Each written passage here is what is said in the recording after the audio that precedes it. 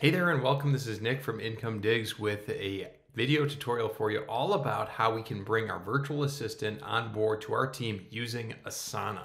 So if you have seen any of our other videos or if you've seen the course that we have out called Super VA, you know that having a task management system of some sort is absolutely essential to being successful with a virtual assistant.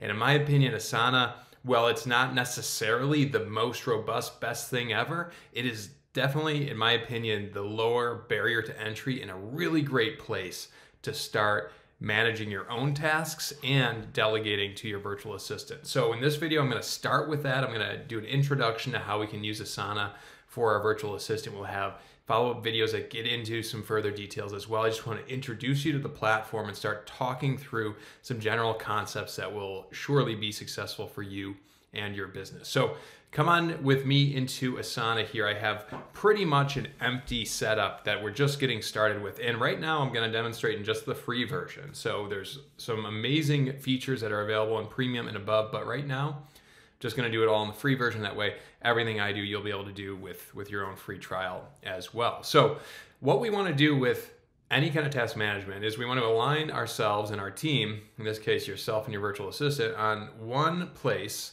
one source of truth for the tasks that we're going to work on within a given day, week, month, and even year. Okay, so you can use this and you should use this for yourself as well, you know, kind of all in one place, but certainly to delegate. So task management, really simple. I'm just going to add a task here. I'm just going to add a task here to like reconcile bank accounts in QBO. Okay, so I'm adding that task quickly. I'm adding it quickly just by putting it into my recently assigned. And then if I click on it, I have all the details here. And so I'm going to suggest to you that you always use due dates. Even if you need to push them out, a due date helps to understand where things should land. You can even then use the calendar if need be. So I'm going to set this as a due date of today. We'll talk about projects in a second. Description is where you can indicate, you know, all accounts. All right. So this is just one simple task, and it's on my list. Great. Okay.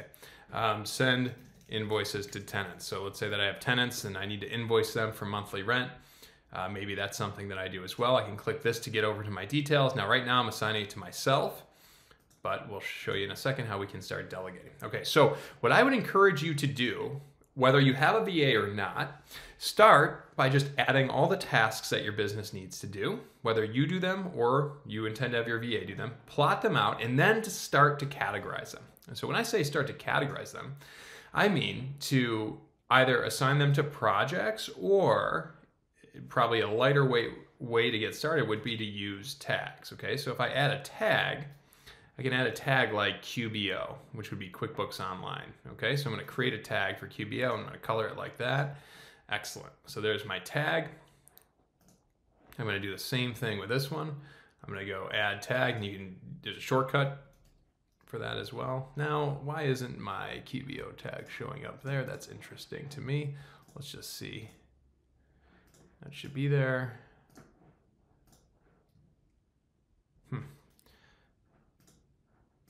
Tag should create and stay there.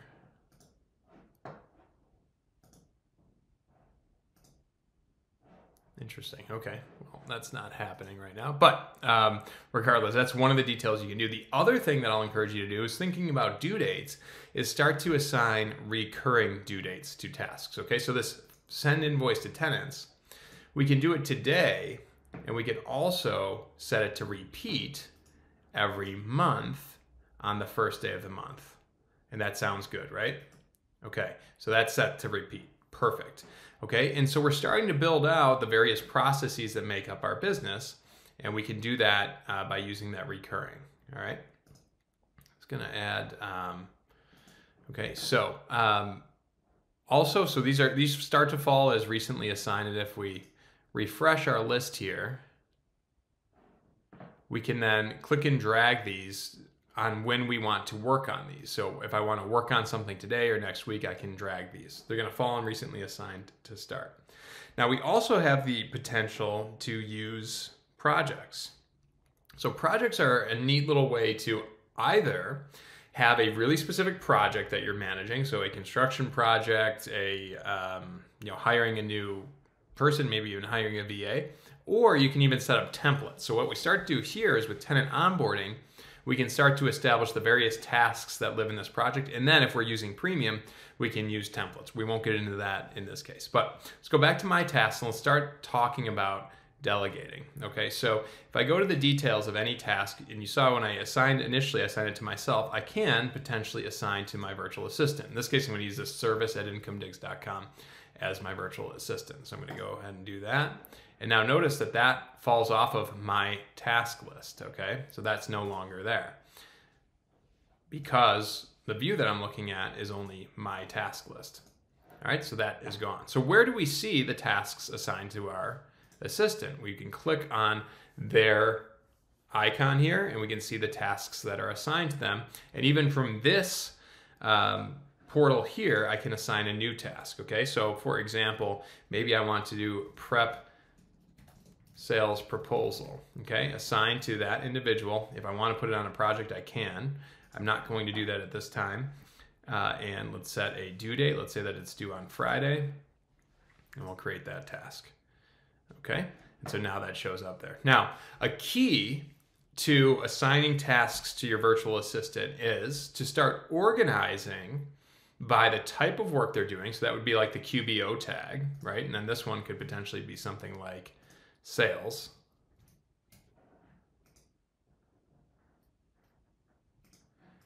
Okay, so we can organize by the type of work they're doing. And the second and potentially most important thing is that we want to start building up these recurring task templates. We want to add some instruction to them on how to complete that task.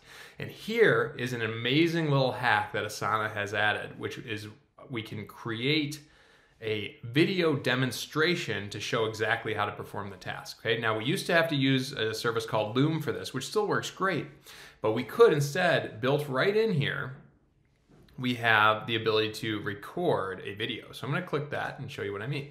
So when I click to record a video, I'm going to tell Asana, yes, I would like to record a video. I want my screen on there. I don't want the camera on, no need to put my face on there. It's got the microphone, you can see it's already hearing me talk. And I'm gonna start recording. It's asking me, what do you want to record? I'm just gonna record the entire screen here.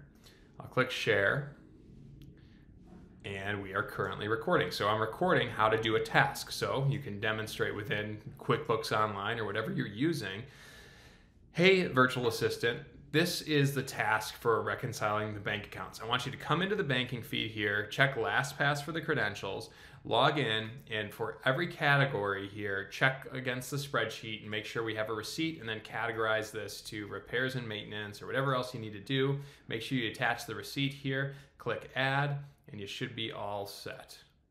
All right, and when you're done with that, you can hit stop recording, and the service is going to automatically render it, optimize it, and then when I click add video, it's going to show up in the task so that the virtual assistant can see the demo and understand exactly how to do this. Now, what you should be doing then is using this to templatize the business. And we're going to talk about that in the next video as well, as we can establish these standard operating procedures for all of the tasks that we do, and your assistant will be able to easily reference the how-to videos. So oftentimes when we are starting to work with a VA, we're overwhelmed by the idea of training.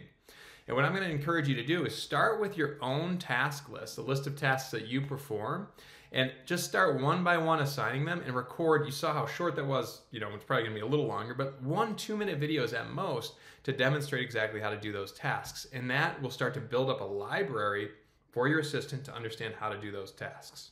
Okay?